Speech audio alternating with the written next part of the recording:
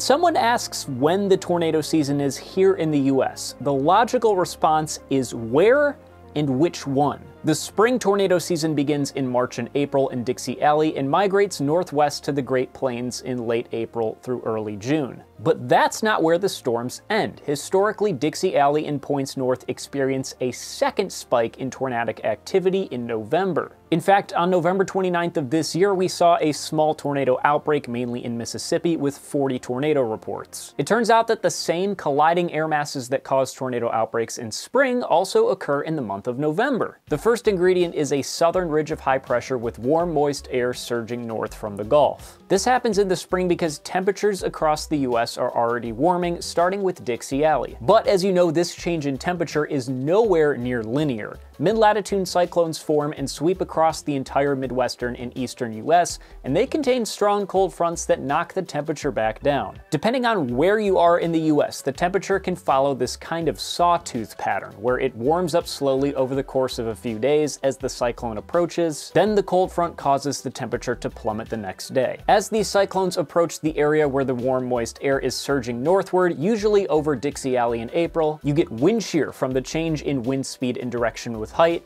instability due to drier air aloft, and if there is sunshine throughout the day, lift due to the heating of the ground by the sun. But as winter approaches, cold air starts to dominate the US east of the Rockies. There are far fewer periods of time where a ridge of warm air can build, and the moisture from the Gulf can't penetrate very far north. But while less frequent, it does still happen, and the results can be just as devastating. The biggest difference between April tornado outbreaks and November tornado outbreaks are the angle of the sun. If skies are clear and the sun is able to heat the ground to get that surface air to rise, there's significantly less energy being absorbed by the sun in November than in April. Let's take the city of Birmingham, Alabama, for example. On November 20th, the sun is only 36 degrees above the horizon at its highest point. This means that the maximum solar radiation that the ground receives is 495 watts per meter squared. However, on April 20th, the sun is 68 degrees above the horizon and the maximum solar radiation is 847 watts per meter squared. That's nearly double the amount of solar radiation in April as in November. But with certain November weather setups, that lack of solar radiation doesn't really matter.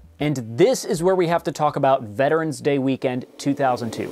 Now, unfortunately, this current weekend in November, the weather isn't as nice. But as you guys might know, I'm a man who has optimized my life for getting work done anywhere, no matter the weather. If I can find a way to not be confined to just one office or workplace, I will get out of there and do the same work around town. I grab my tiny little laptop and my tiny little mouse and head to my favorite coffee shops. I have been using NordVPN for the past year as a security blanket when connecting to public Wi-Fi, and I'm very happy with the ease of use, the protection of my data from other devices connected to the same network, and the great internet speeds. God forbid if somebody finds out I'm downloading gigabytes of archived NextRad Level 2 data using public Wi-Fi.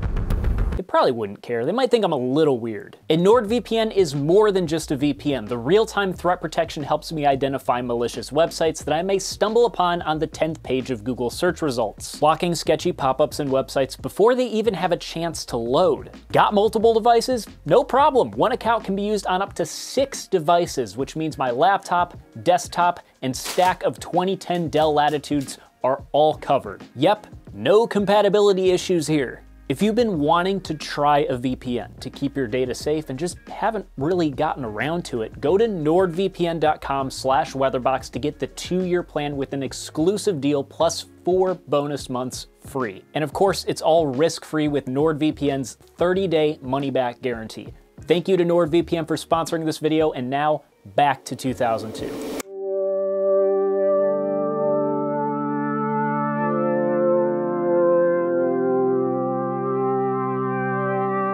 What would eventually be one of the wildest and most widespread November tornado outbreaks came after a wet and chilly start to the month. Several low-pressure systems came through the Midwest and the Great Lakes, bringing strong cold fronts through the Mid-Atlantic and the Southeast. Temperatures were in the 40s most of the time. But what happened over the next few days was downright ridiculous. Warm air from the Gulf began surging northward as it does over Dixie Alley in March and April. But it didn't stop after it hit the Kentucky state line. It surged all the way north to Michigan, pushing temperatures well into the 60s, and dew points followed suit. This absolutely massive warm front, stretching east from a deepening cyclone starting to accelerate northeastward, created a vast expanse east of the Mississippi where tornadic activity was possible. Now, just because it's 60 degrees in Ohio and Indiana doesn't necessarily mean a tornado. It's 60 and sunny today, and I'll be damned if I see a tornado within the next hour. Let's look at a few more of the meteorological variables at play and see if we can narrow down where exactly this tornado outbreak is going to take place. The warmest air was located over Dixie Alley, which would also likely offer clear skies early in the day to help heat the lower atmosphere, creating intense instability. North of Kentucky, however, thick cirrus clouds would likely block a lot of the sun's radiation from hitting the ground. Tremendous wind shear was present directly east of and along the entire length of the cold front high in the atmosphere. The approaching trough was so large that anywhere east of its axis, which is right here, was very unstable. But the Storm Prediction Center doesn't really like issuing a high risk for 8 states stretching 1,000 miles. They did it a lot before in the 80s and 90s, but they were slowly starting to become more strict with their polygons. Furthermore, the morning cloud cover and lower temperatures in Indiana and Ohio would likely put a significant cap on exploding supercells. This area encompassing Tennessee, Alabama, and Mississippi, on the other hand, had most of the ingredients in place, with the addition of clear morning skies and much warmer air. So at midnight on November 10th, the Storm Prediction Center issued this high risk for the area just mentioned. And spoiler alert, they both nailed it and were very wrong. The following morning, a band of light to moderate rain stretched just east of the cold front from Madison, Wisconsin to Texarkana. And at around 1 p.m. Eastern, the first storms of the day initiated in south-central Illinois, quickly forming into a disorganized squall line as they moved east. These storms became severe pretty quickly, producing damaging winds and large hail. Throughout the next hour, the squall line would race east, with storms initiating on both the northern and southern sides. The National Weather Service had issued a severe thunderstorm watch for northeastern Indiana and northwestern Ohio,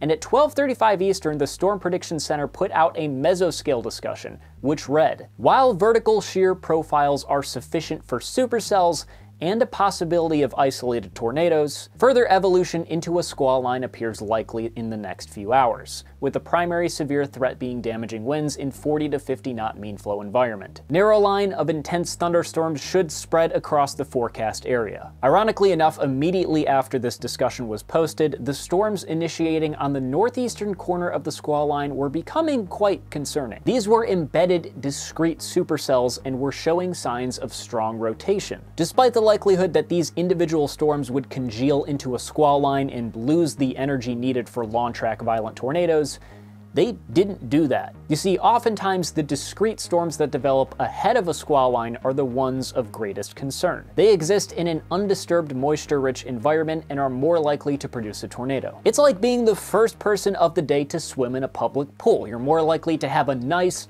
unpolluted swim before 60 kids jump into the water. The discrete storm east of the squall line was this one, moving northeast through Hartford City. It dropped a completely unwarned F1 tornado which damaged a few commercial buildings on the southwest side of the city. 15 miles to the east, the same supercell along with a second circulation to the north dropped 2 stronger tornadoes near Bern and Bluffton. But these tornadoes were only on the ground for a couple miles. At this point, the Northern Indiana Weather Service saw that this thunderstorm was exhibiting strong signs of rotation on radar and issued tornado warnings for eastern Adams and Van Wert County across the Ohio state line. And as this supercell crossed over said state line, it produced the most infamous tornado of the entire outbreak. The tornado touched down in far northwestern Van Wert County, as noted by the velocity couplet in the bounded weak echo region, or as I call it, the donut hole in reflectivity. It's similar to the echo from the tornado that hit Coleman, Alabama on April 27, 2011. Now, this to my knowledge is one of the most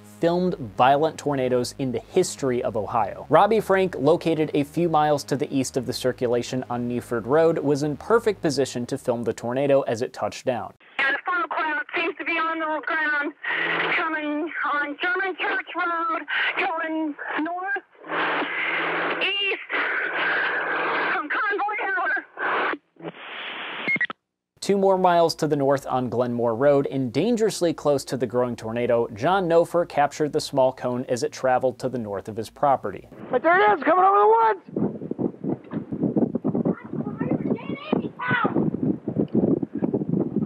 Oh, God.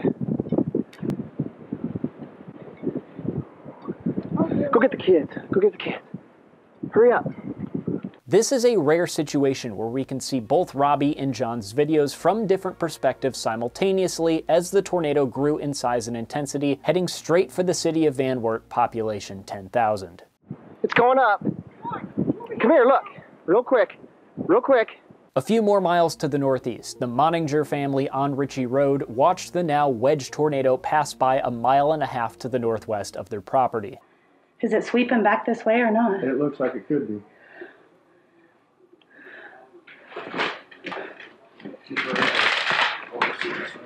A mile to the north on Ritchie Road, Randy Baker may have been the closest person to the tornado who was filming at the time. I feel sorry for whoever's in the road of that. We got a car over there. Yeah, it's coming between them. Do it. Let's do it coming, Justin. Is that it? Right, you can hear the thunder, you hear the wind picking up. Look at the fire. Look at the lightning down at the bottom. It must have touched. Look, it's moving north. Look at that baby. You getting it? Yes, I've got it all. Get in the house. Get in the house. Get back. At this point in time, 3:21 p.m., the National Weather Service put out a severe weather statement stating these tornadoes will move towards downtown Van Wert. People should take cover now. Let's go. Going right. Dear Lord, get it up. Get it up, Lord. Get it up. Get it off the ground, Lord. And once again, we have a rare moment in time where both videos from the Moninger family and Randy Baker are in sync. Let's go. It's right through. Oh, man, it's just tearing. Look at that. It's right over whatchamajiggies. Oh, it's blowing the power lines. Man. At this point, the tornado was only half a mile away and was destroying homes on Zook Road. Unfortunately, 75-year-old Alfred Gurman, living in one of these homes, was killed when his house collapsed. The tornado then moved through fields across Highway 224, leaving cycloidal ground scours in the dirt. In Van Wert, Stephen Wasserman was driving along Lesson Avenue adjacent to the Van Wert Regional Airport as the tornado was approaching to the west. It's huge. Engine 3, we're back on fire band, just reporting. We have a visual on this funnel cloud. Jeez. Stand by, I have a tornado on the ground, Liberty Union and 224, headed right toward Smiley Park. Now, the city of Van Wert was actually very well prepared to handle a tornado warning. The county EMA, led by Director Rick McCoy, had implemented the use of the Federal Signal Informer, a radio receiver that broadcast an emergency tone followed by a message from emergency management. And Rick was able to then tell Scott Schaefer, manager of the Twin Cinemas on the western side of town, that a large tornado was heading directly for the theater. 60 moviegoers, mainly children, were watching Santa Claus 2 at the time and were escorted into the main hallways and bathrooms as the tornado ripped through the cinema. Cars once in the parking lot were launched into the theater seats as the front half of the building was blown away. Miraculously, everyone survived with very minor injuries. Half a mile to the northeast, the Vision Industrial Park, including National Door and Trim and Team Wholesale, was destroyed. As the tornado exited Van Wert, it had reached its mature stage and peaked in size and intensity, now an F4 wedge. On Union Pleasant Road, the Mindrink family was putting the finishing touches on their new home when the tornado wiped it clean off its foundation. They were featured on Storm Stories in the mid-2000s. Link is in the description if you want to hear their full story. A state highway patrol officer was sitting in his car at the corner of Convoy and Dutch John Roads as the monster tornado passed a half a mile to his east. This moment is exactly when the Mindrink's home was destroyed. This footage is unfortunately not included in the Storm Stories episode, and I think it's important because it shows just how massive and ambiguous this tornado was at the time. Juan Mindrink stated himself that he was staring at the tornado and it just looked like a giant cloud, so he didn't know if it was actually a tornado or not. This next footage, taken a few more miles to the northeast by Dave Osting on Wetzel Road, further shows how large the tornado was. A high-tension transmission tower was crumpled to the ground as the tornado continued northeast through the small community of Roselms in Paulding County, which was completely destroyed. As the squall line finally caught up to the lone Van Wert supercell, the tornado lifted after 52 miles of destruction, causing 4 deaths and dozens of injuries. Around 200 homes were damaged by the tornado. So at this point, the National Weather Service was paying close attention to this cluster of supercells in northwest Ohio, as new cells were developing just to the east. But 500 miles to the south in central Tennessee, discrete supercells were also firing 200 miles east of the squall line in a moisture-rich and unstable environment. They would not produce any tornadoes for the next hour, but the National Weather Service as a whole basically put everywhere east of the squall line under a tornado watch,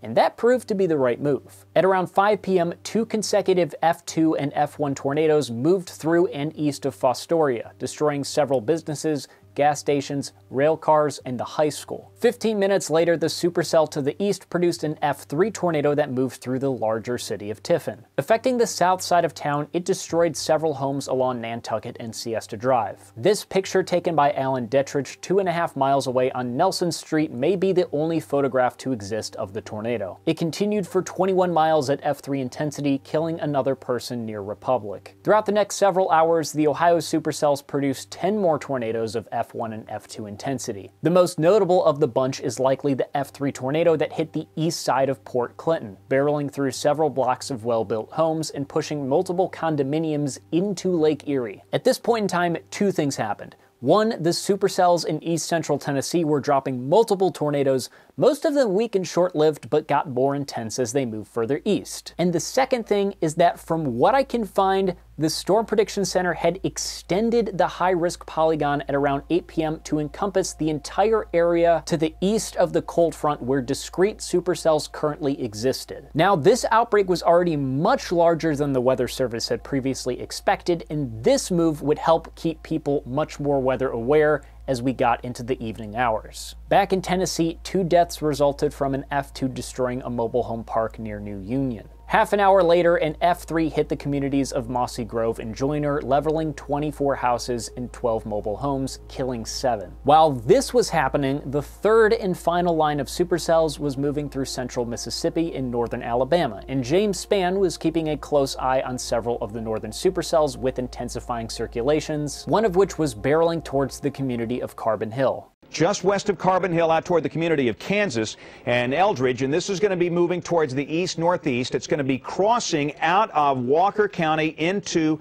Winston County. And then an hour later, another supercell took a nearly identical path and dropped another F3 that went through Carbon Hill again, this time hitting the southeast side of town, as well as Saragossa. Dozens of buildings, including the Carbon Hill Elementary School, were destroyed. Just a few months earlier, the separate Carbon Hill High School was completely destroyed by a fire, and now there were no schools remaining.